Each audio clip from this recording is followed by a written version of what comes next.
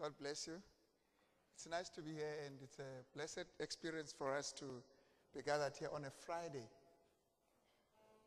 On a Friday. It's like you guys have nothing to do.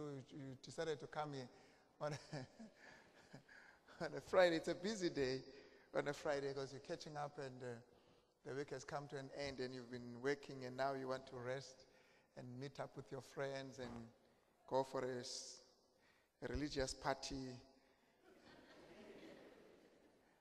Am I right? And you decide to come here and to listen to a sermon on preaching. Now, that's very, very interesting. Let me share with you what you probably will agree with, and that is preaching, you may not believe me, used to be one of those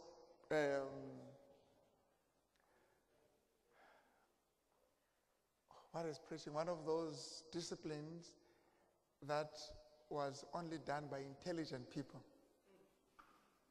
You have to be very intelligent for you to preach. So people would go to school for no less than 7 years after high school so you can preach.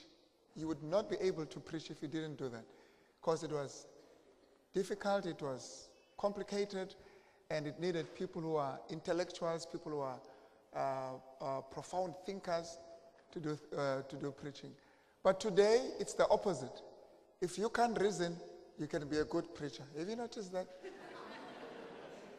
I say, you know, he used to be a good preacher until he went to school. You've heard that. He said, no, he was okay, and then he went to Heidelberg, and then he went and he did his PhD in preaching, but now you can't even hear what he says. But that guy who's only a standard 3, that's the best preacher.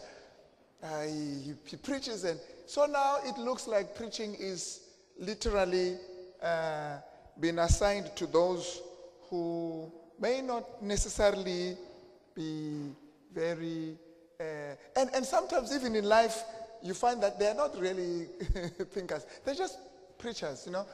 And people don't want, when a person says to you, don't preach to me,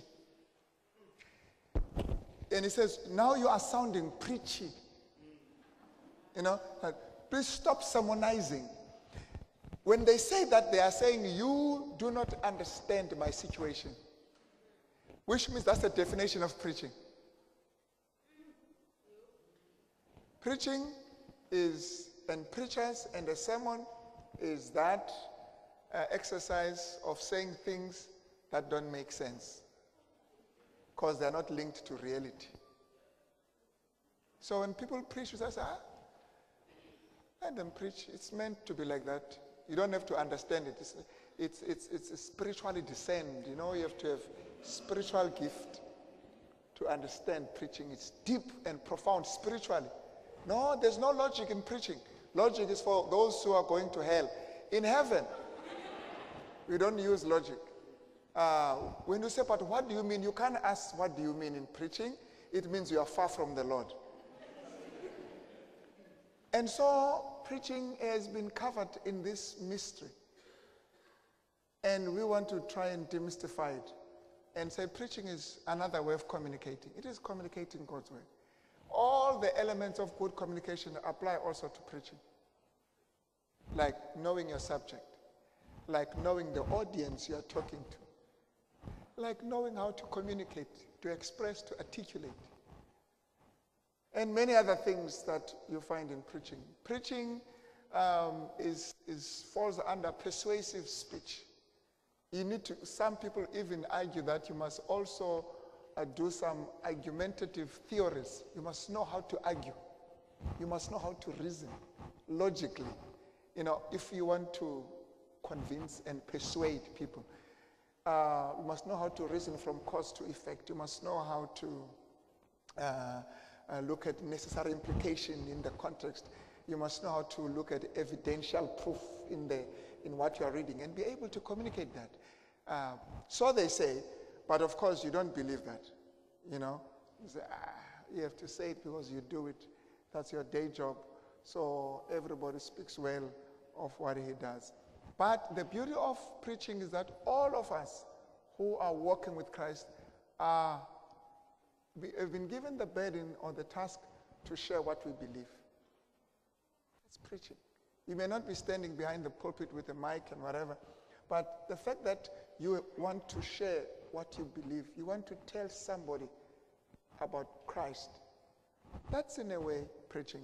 I mean, in the technical sense. I know when you hear preaching, you hear emotions and excitement and talking and talking and talking until you forget why you are talking.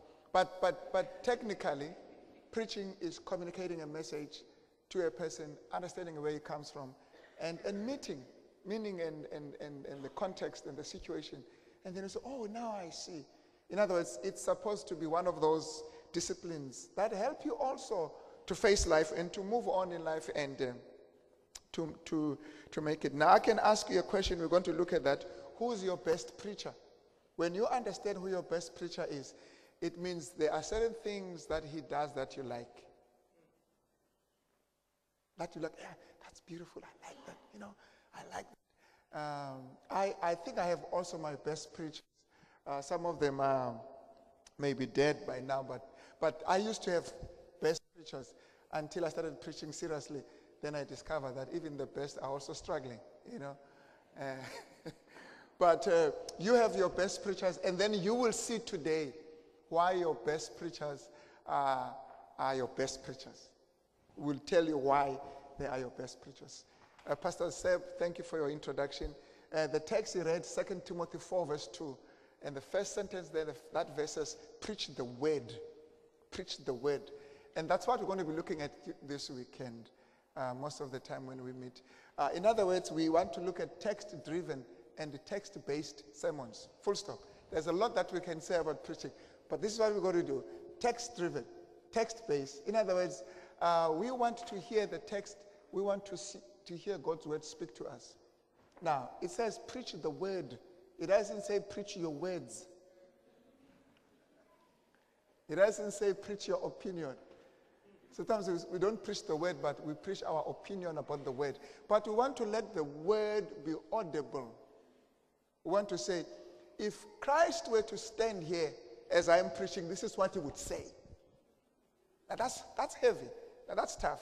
You've got to take it. They call it exposition. Exposition. You've got to expound. Unfold, interpret, give us the meaning of what we have just read. Not only the meaning, but the significance. So the meaning answers the question, what does it mean? That's the meaning. I know that's not profound. But the significance says, so what? So what? Christ is the way, so what? What's the significance? And if you don't show me the significance, even the meaning is meaningless. So I have the meaning and the significance. And people lose it. When they get the meaning and we spend time, we give the meaning, and then we say, but how does that apply in my life here in Guguletu, in Athlone, in Mowbray? Because when preaching doesn't address your situation, when it doesn't give you answers, we say, Jesus is the answer. I used to have a program some many years ago in Radio Siskai, those of you who will remember. And the title, the thing for the program was, Jesus is the answer. And each time I would start the program, I would say, any one of you remembers that program? I would say, Jesus is the answer, but what are the questions? Because to come up with answers when you are not even aware of the questions is another way of being a fraudster. That's fraudulent. That's fraud. You can't come up. You can't present answers when you don't know the questions. It's not right. It's unethical. What are the questions? So preachers are supposed to be having their ears on the ground, hearing the questions and giving the answers. And when that happens, then we use the word, the term relevant. Relevant. It may be true, but is it relevant? So if all we do in preaching is to prove that it is true, then we have done nothing.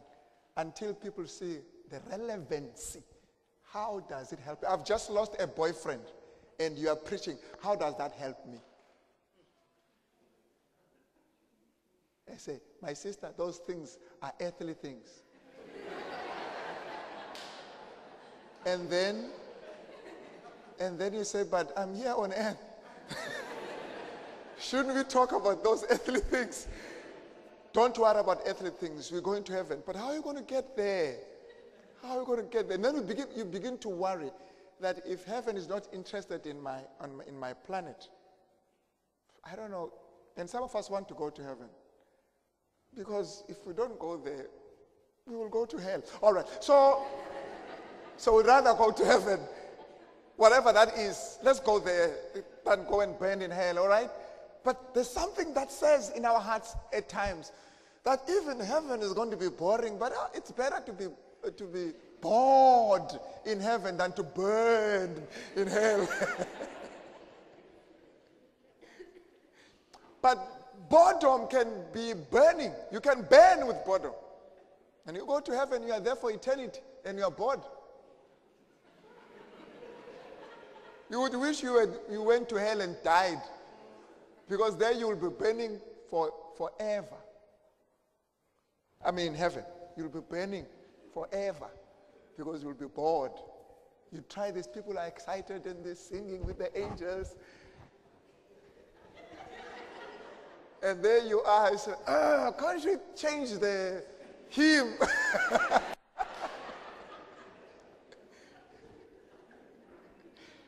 And there they are eating beautiful things and you looking for Kentucky Fried Chicken. And they say there's no Kentucky Fried Chicken. And he says, oh, for forever. Maybe that's my phone. I don't know. Let's switch off our phones. Those of us who have phones that can be switched off. Let's switch them off. Some of these phones are manufactured and you can't do anything. Once they switch off, that's the end.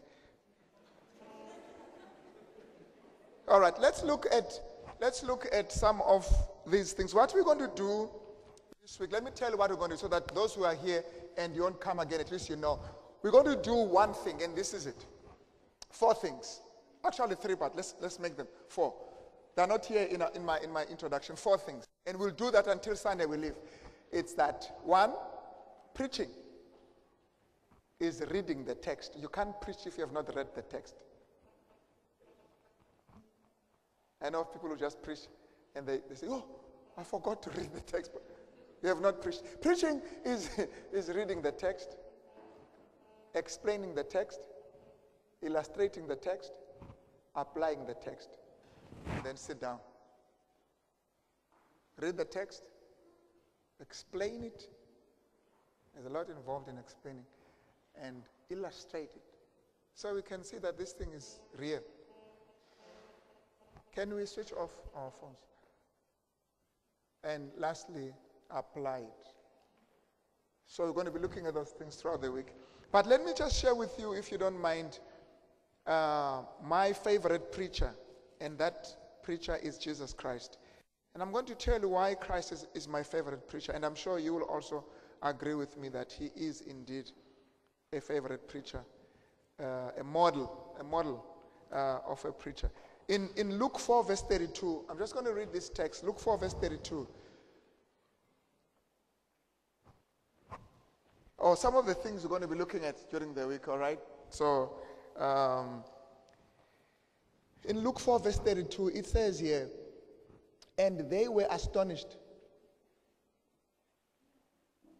Verse 32 says, then he went down to Capernaum, a city of Galilee, and was teaching them on the Sabbaths. And they were astonished at his teaching, for his word was with authority. They were astonished at his. They've heard people who preach. And preaching and teaching, you will see, we will bring those together. Because if you cannot teach, if you are a preacher but you cannot teach, then you're going to have a serious problem. They were astonished at his teaching. You can say stroke preaching. They were astonished at his teaching because he spoke to them as one who had authority.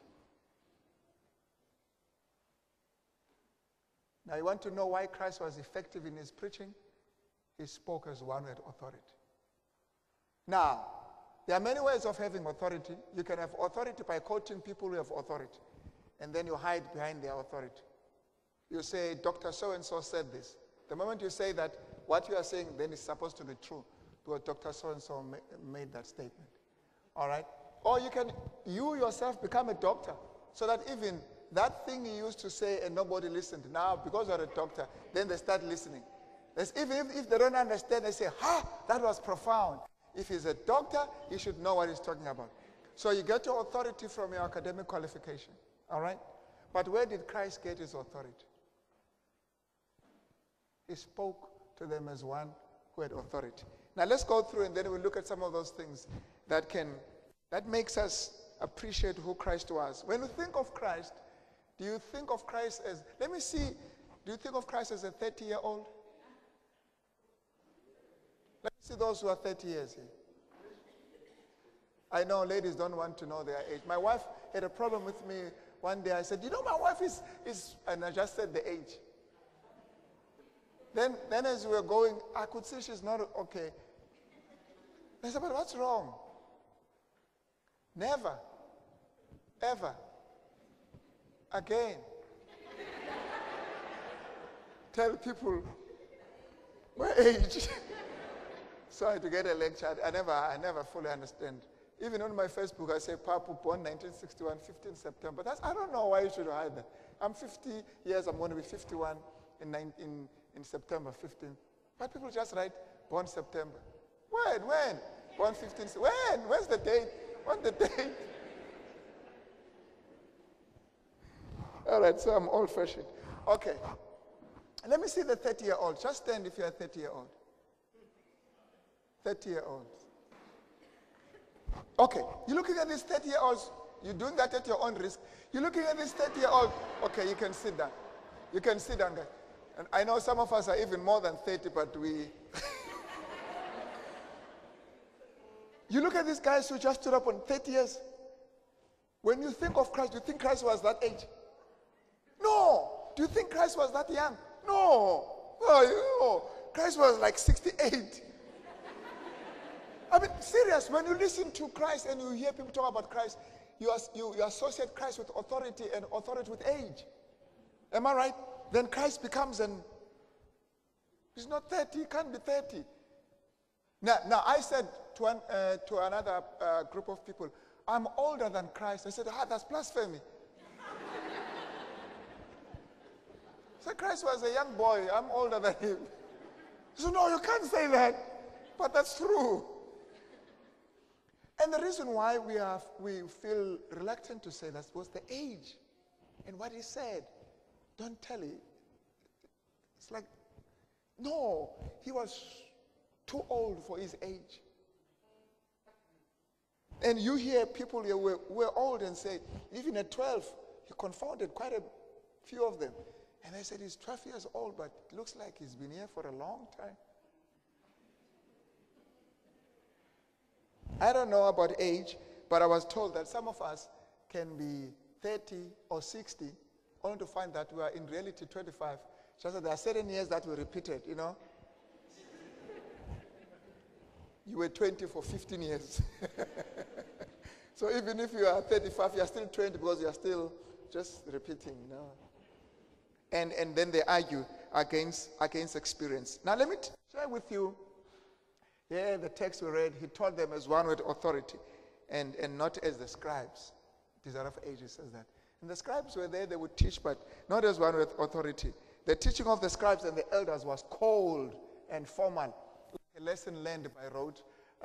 To them, the word of God possessed no vital power. So they would stand there and say what the word says. But there was nothing, the word was not alive as it was in Christ. And it says here, no inspiration touched their hearts. So their words could not touch the hearts of the people they were talking to. But now, Jesus, in that very book, page 250, says, never, his hearer said, never perceived such a depth of meaning. Mark that. Because preaching is about meaning. Such a depth of meaning. In other words, he explained the word of God and revealed and unfolded its deeper meaning, what it meant. And people were were astounded. They were surprised. His hearers were daily involved in great uncertainty. You know, when Christ speaks, he speaks with authority and with certainty. He doesn't say, well, maybe, well, probably. No, there was no probably or maybe. That's it. That's it. You see, and this is what is happening in our preaching. Our preaching is a supposition. It's a suppose. It's a maybe. It's an opinion. But with Christ, it was it. That was it.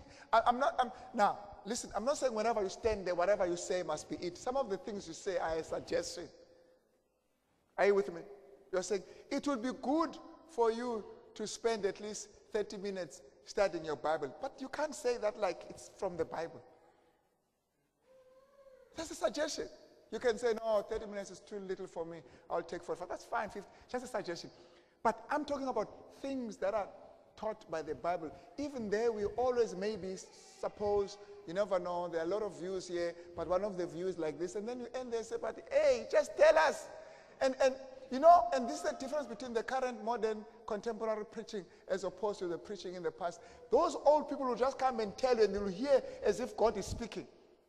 And you come there trembling. But today, it's like, you can take it or leave it, because there are others who think this way, there are others who see it this way. You know, it's like it's an academic exercise, you know. But people just want this direct thing. What does God say? Prophets did not come and say, maybe God said, no, thus saith the Lord. That was it. But during the time of Christ, the scribes and those who were learned had come to a point of presenting uncertainty, where we created. Yeah, there are others who say we evolved, but, you know, no, we were created. Now, you can fight with that, but at least it's clear. We were created by God. We're not from monkeys. Now, you have to say that in a different environment where there are doctors and anthropologists and what are these people called who are supposed to be educated? And the Bible calls them fools because they deny the existence of God. So you're afraid. But the word is, that's the word. It's not yours. You don't need to be. They have a problem with the word, not with you, especially if you are interpreting as you're supposed to. He says he presented his whatever subject he dwelt on, it was presented with power. He was earnest but not vehement. What's the difference between being earnest and being vehement? Vehement borders on being insulting. There are some people who think straightforward is being rude. It's like being rude. You are rude. And now, there are preachers who, when they preach, you can tell where they are coming from. That they are coming from a home where they were not disciplined. Now, they are just hijacking the Holy Spirit to share how uncouth they are under the guise of I'm possessed by the Holy Spirit. I once said to young people, if you are 18 years old, or you are 16 years old, or a certain age, there are certain things you cannot preach about. Or there are certain ways you need to express yourself in certain ways. You can't stand up at 16 and say to your parents, some of you are adulterers. You can say, there are people who commit adultery, yeah, but you can't point at your mother. Well, in my context as an African, you can't do that. Why do you say I'm an adulterer? Even if it's true, but why do you say that?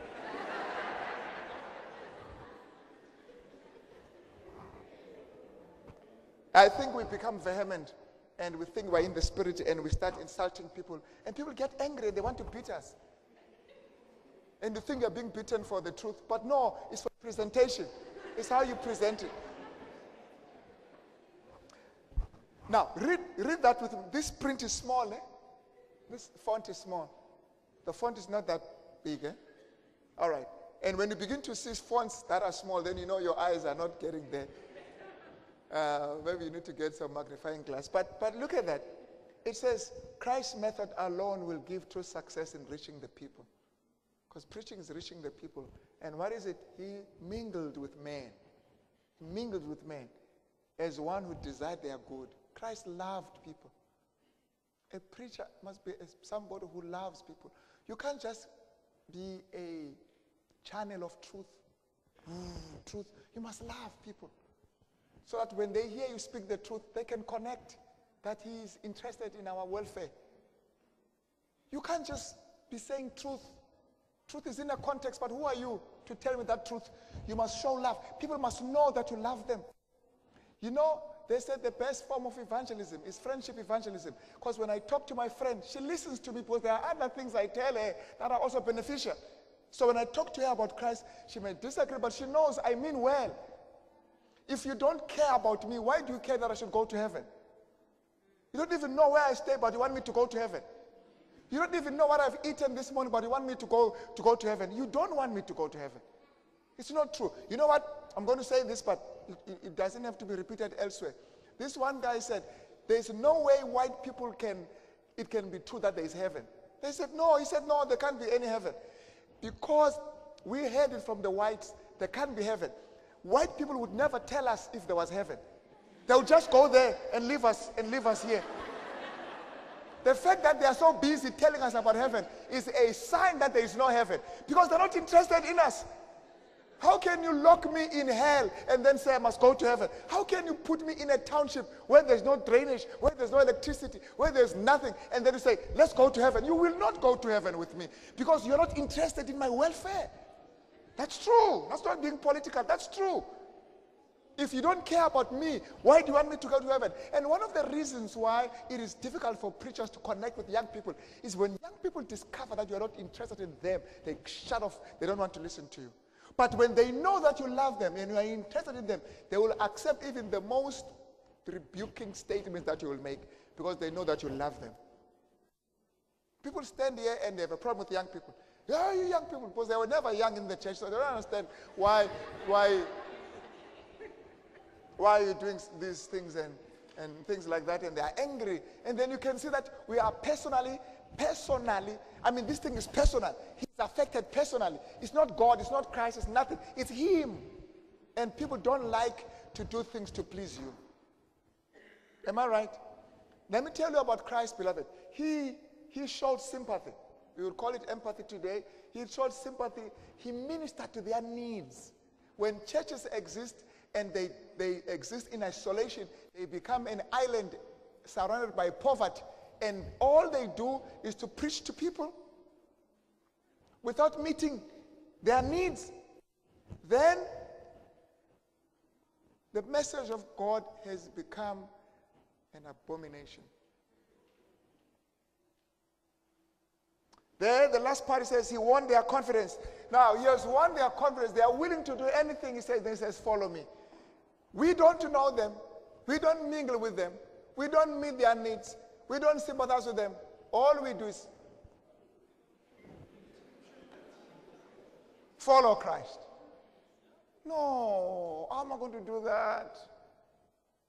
Now, when we mingle, that's the successful formula. When you mingle, when you get to know people, then you hear their questions. And then your sermon, your preaching becomes a response to those questions, to those issues. Now, I said this. But a youngster who was 18, a lady who was 18, a youth who was 18, a lady who was 18, 19, or 16, I don't know these ages now. Always can get confused. And has a pimple, develops a pimple. It's like bad. I mean, I don't know with you. It's bad. He has a pimple. Now, to me, that's nothing. Even when I preach, I say, worried about pimples? What's that? Listen, if it worries you, it's a problem. Do you know that a person who has lost a loved one, the pain he has, if you were to measure it, it will be the same as the pain that person has of having a pimple. If you were to measure the pain and measure it, it will be the same. The person who has lost a loved one can't even wake up and go to work tomorrow. He's so drained. And the person with the pimple doesn't even want to wake up because he feels like, how am I going to face the world with a pimple? Now, if I'm not going to take that seriously, there's no way I'm going to help. I'm going to help. I cannot help you. But when I say, okay, let's see, because it's not the pimple, it's how you look at it. It's your perception of that. And perception is reality to the one who perceives. So now, if I am going to be sympathetic and let you know that I feel for you, even when I talk to you about heaven, you might listen. Am I right? You remember the story of the young man who they were playing and the preacher came and said, I want to show you the way to heaven. Woo, time is running. I want to show you. Let's end at past, all right? Can we end at past? Because we started late, just 15 minutes more. We're supposed to end at 1:15. We want to take you to heaven. And then, sorry, what am I saying now? I want the way to the hall. That's where I'm going to preach the gospel. Take you to heaven. That's where I'm going to preach the gospel. And then the youngsters said, okay, go this, that. And then he says, please come and listen because I'm going to talk about the way to heaven. But the boy says, no, we're not coming. You don't even know the way to the hall. How do you know the way to heaven? All right, when we meet their needs, when we become friendly, we need Christians, Adventists, friends. We need to be friends. Some of us have forgotten what it means to be a friend. Be a friend. I think we've become so holy that we think to have friends is being earthly. But Christ, who came from heaven, had friends. They even say Lazarus was his friend. He used to go and stay at Lazarus' place and used to enjoy himself. And when Lazarus was sick, he said, the one you love, your friend. Now I'm from heaven. I have no time for earthly human creatures. All right, let's move. Let me just share. The most educated were charmed with his words. And the uneducated. You know, some of us, because we think we're educated, we always want to prove that we're educated by being very abstract and complex. But Christ was simple, that even the educated would feel challenged and the uneducated. You know, when he does that, when he addresses the educated and the educated feels part of the whole thing and the uneducated, he has actually leveled the playing field. He has made the ground level. That the educated and the uneducated in his sight are the same. So we want to let people, that's loving the world. We want to let people think that we are important. So we get there. Have you ever had an experience of a friend who's your friend until he meets people who are supposed to be better than you, and then all of a sudden you're no longer his friend? He feels that you're going to pull him down to your level. And he says, do I know you? No, we were together. Now, this is what Peter did, and Paul rebuked him. Now, he was there with the Gentiles, and they socializing with them, and they were happy with them. And then when the Jews came, he prayed as if he doesn't know them. And Paul says, that is demonic. You must never do that. Telling Peter that. And the problem with us is we always make our messages to this group because we want to appear as if we were at that level. Now, Christ was simple. And to be simple is the most difficult thing. It's easy to be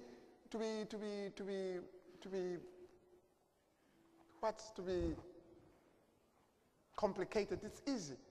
But to be simple, so that even the 10-year-old says, I know what you preached about.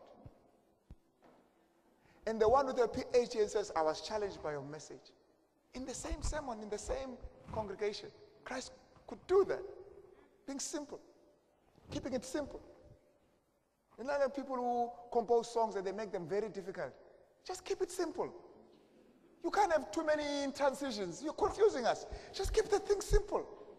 Nice, simple. So even when we are out of here, we can sing it. You can't even hum it. You can't even sing it because you can't remember. It was so complicated.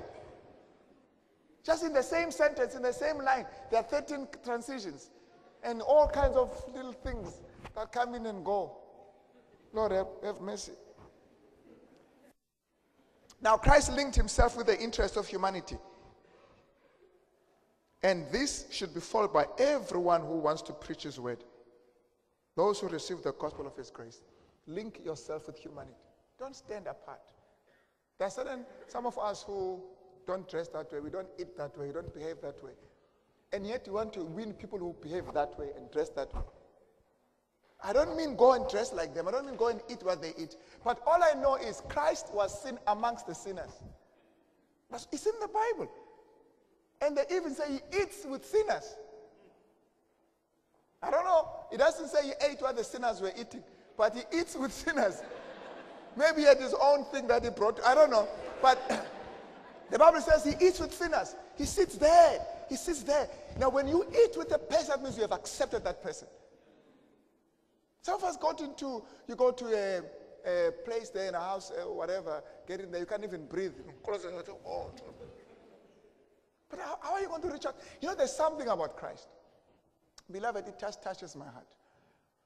You know these guys who had leprosy? Leprosy was bad. That thing would stink. Man. I mean, if a person with leprosy, far away, you would just say, oh, there's leprosy. I mean, especially if the wind is blowing this way, you just want to run. Everyone would run. Oh. But Christ would never. Christ just looked beyond. He just looked at his creatures who runs from his dirty child. Christ would just come and say, I mean, right there. He did not heal at a distance. He came close to heal. You see, because he could have healed them remotely. Healed. Because that's one get close. Are you with me? That's still healing. No, he would come close, come close. I mean, the stench, you could even touch it. You could even touch it. Then he would touch them and heal them, touch them. Now, when did they stop being leprous? Before he touched them, or as he touched them? Yeah, he touched them. Touch those sores, bleeding sores and all kinds, you know? You just touch them. You touch it and they get healed. Never felt like, ooh.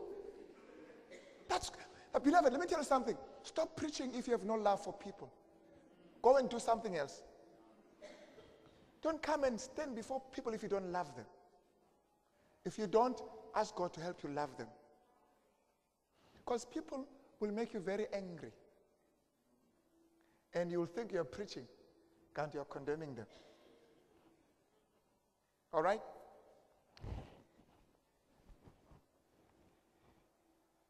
He says that we're not to renounce social communion. We should not seclude ourselves from others. In order to reach all classes, we must meet them where they are. Now, let me tell you something. You can't meet all classes if you are in a lower class.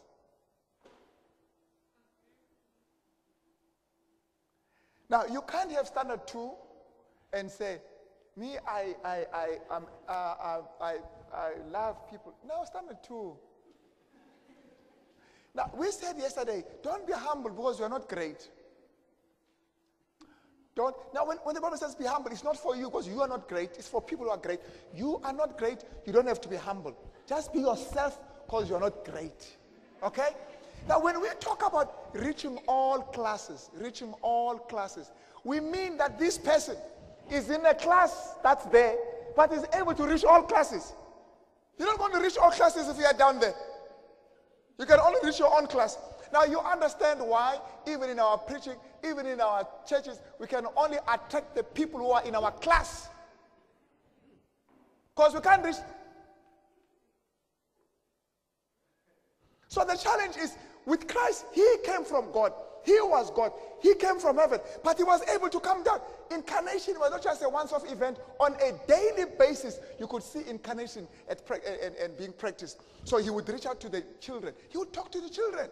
He would reach out to the educated, he would talk to the scribes, he would talk to the sinners, he would talk to women. He was able to reach. Now, you can do that. Now, that is why it is important as a preacher, first of all, to develop yourself. Don't come and stand and say, yeah, you may have your BA, I'm born again also. No, we're not talking about that here.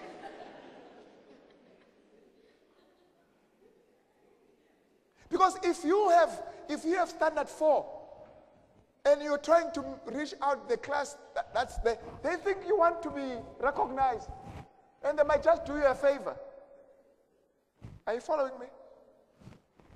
A friend of mine says, you know, I drive a BMW, very expensive one, and I park it next to a shack. And I sit down and we talk. And they even forget that I came driving a BMW. I don't know why he drives a BMW to go talk to those people. But maybe he's making a statement that, listen, this thing is useless. What's important is what we're doing here, interaction. But with the same BMW, you can go next door where there's double story and reach out to those. Now, here's my point. Forget about the illustrations. Here's my point. Develop yourself if you want to be a good preacher and be able to reach out to the learned and the not so learned. How's that? Now, I'm saying this because people have a tendency of thinking, for me to be the best preacher, I must not be educated. I must not develop myself.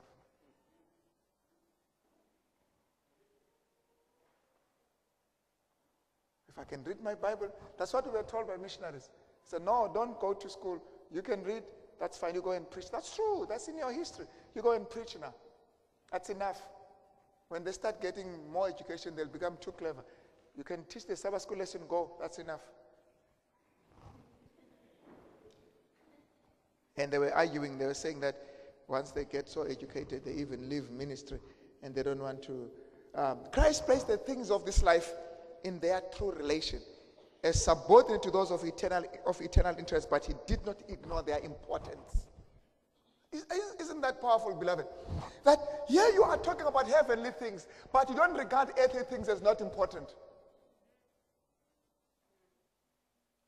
So that's because I come from heaven.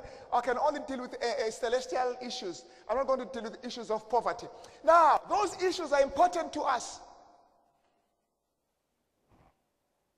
And he says here, he did not ignore their importance, but he put them in a subordinate relationship, that these are subordinate to these, with the earthly and heavenly. But they're still important.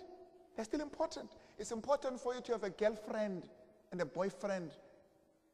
I can't sustain and say, Christ was not married. You are not Christ. It's important for you to have a girlfriend. And when you have issues with a boyfriend, it's important for me to help you walk through those issues. But I can also tell you that life is not about having a boyfriend. There's a bigger issue than having a boyfriend. Are you with me now? I'm subordinating that to eternal interest. But at the same time, I don't regard it as not important. So if preaching is going to be that kind of preaching, then people are able to listen to you because you are connecting to where they are and taking them to the unknown. All right, we are about to finish. He spoke as one who was familiar with heaven, conscious of his relationship to God, yet recognizing his unity with every member of the human family. He knew that I am from heaven. He knew that I am God. He knew that he had an intimate relationship with God, yet he recognized his unity with every member of the human family. Linked his interest with those of humanity. I'm left with 7 minutes. I'm going to give you a chance to ask questions, because if we don't ask questions, it will look as if I was preaching. And that is not right, because I wasn't preaching, all right? But I sounded as if I'm preaching at some point. You noticed? Because you're almost saying amen also. But it was just trying to say, why is Christ the best preacher? And that Christ, by the way, is your friend.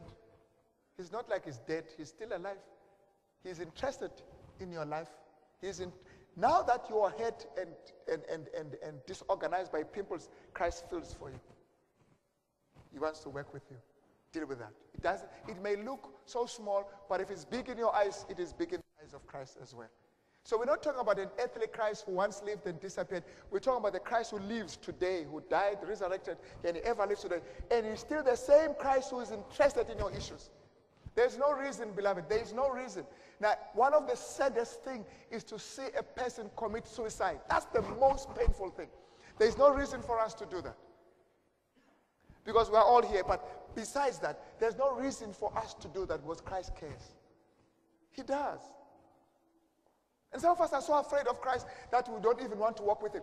Even when friends ask us, are you a Christian? We're afraid to say that, because Christ is associated with things that don't make sense.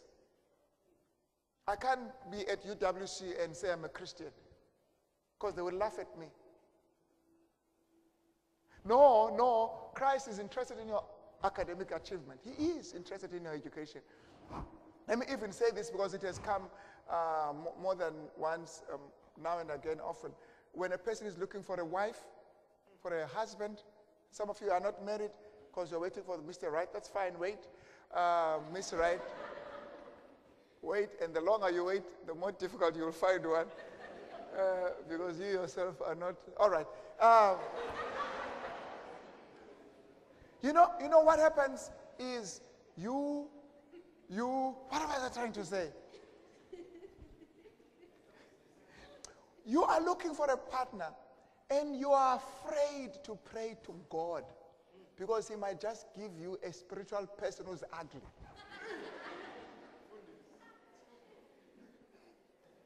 You say, God looks at the heart.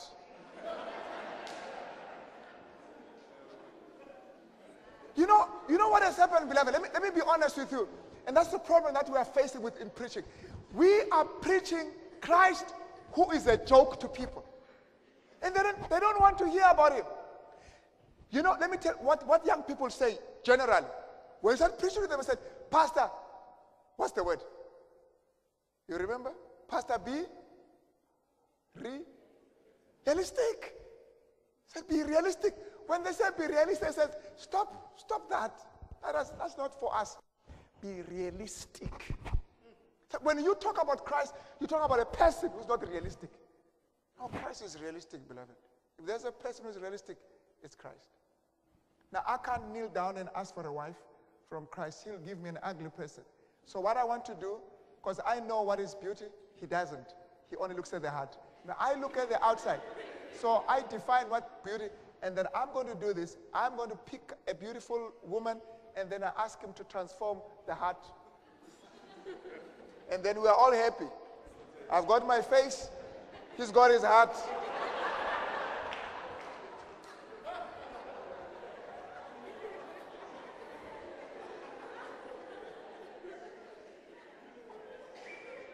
But now, one of the things we do in preaching is to make the Bible a wonderful book that you can carry at the mall. One of these days, we'll do evangelism quiet, silently, just carrying your Bible into the mall. We just walk with your Bible and just greet people. All you do, just carry, dress nicely. With your high heels, those who can manage. But carry your Bible. It makes a big statement. Makes a big statement. Now, one of the things we do in preaching is to let people fall in love with the Bible. And I read the Bible and it says, Joseph was beautiful in appearance, in form, and in appearance. And it says there in the Bible that Sarah was beautiful in appearance and in form. And then we are told that God is the author of that which is beautiful. He authored beauty. And we are told in our lessons that God is the artist. He just enjoys doing beautiful things. And then you come and tell me that God is not interested in you getting a beautiful person. When he created beauty, the concept of beauty was originated from God. It came from his mind. Let me tell you something. Now, there are people who are ugly. That's true. But let me tell you, the moment you walk with God, it's true. I'm not just sermonizing it. The moment you walk with God, God has a way of massaging even your ugly features. That's true. There are people you see for the first time and they look ugly. They look ugly for the first time. But you get to know the person. You get to know the person. You see the beauty, the care, the knowledge, the depth of reasoning. And all of a sudden, she becomes beautiful. That's true. But there are others, when you see them, wow. In my language, mamlambo. Like a mermaid. She's beautiful. Wow. But as you get to know the person, full of complaints, measuring herself against others. I'm not like this, I don't like that. You know, people, there's, I don't want him. She just drains me. You know, there are people when you come there with full strength and you feel so drained. Because every conversation is about them. And they become ugly. But not so when you walk with Christ. Maybe at the first, you may look ugly. But as you interact and you talk, you say, wow, he blessed me. I mean, the thought, the way he looked at this. And when people hear that, when people are blessed by your presence, you can't be ugly. You can't be. Look at your friends. I'm talking about your friend. Your friend is beautiful. That's why she's your friend. And your wife is beautiful. That's why she's your wife. To others, she may not be. That's fine. But until they know what I know,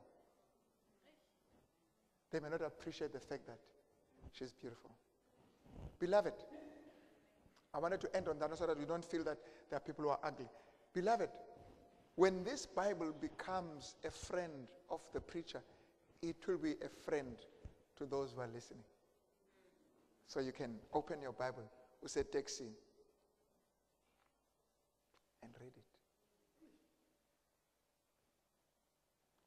God bless you.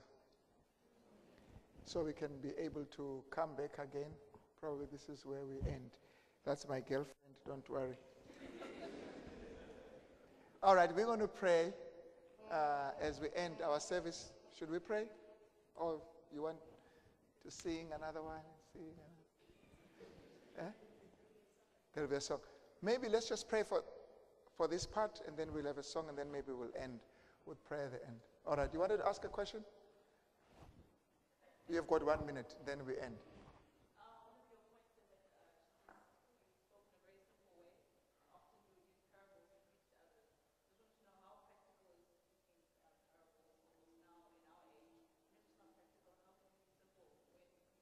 Yeah, in other words, the question is, we may not use his parables, we'll use our parables. Yeah, in other words, we will not talk about the farmer went to sow, because we are in Mowbray, we've never seen a farmer. We will talk about a person who got into a taxi on his way to Claremont. In other words, those are illustrations. We'll talk about that tomorrow. Those are illustrations. Yes, sir. Those are in other words, we can use illustrations. We will talk about illustrations, the importance of using illustrations.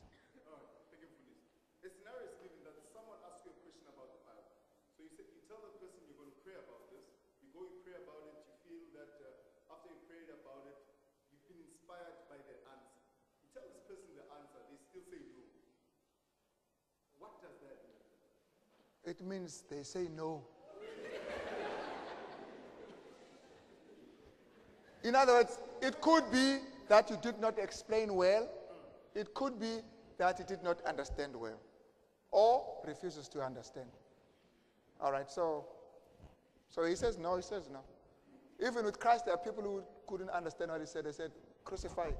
They had a problem with him. Doesn't mean because you're communicating well, everybody will buy what you're saying. Buying is another story. They may hear but decide not to buy. All right? Okay, I'm not being honest now. The last one, really honest.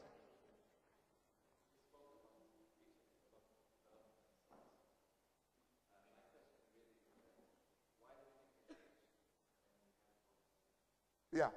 It is because we have the Holy Spirit that we need education. So the question is, why do we need education when we have the Holy Spirit? Here's the answer. It is because we have the Holy Spirit. That is why we need education. Because one of the functions of the Holy Spirit is to educate us. All right? So the Holy Spirit creates an appetite for development. Not only spiritually, but also mentally and physically. Because when we were created physically okay, mentally okay, and spiritually okay. So when Christ dies on the cross, he's not only reaching out to your spiritual life, he's also trying to help you understand maths by dying on the cross.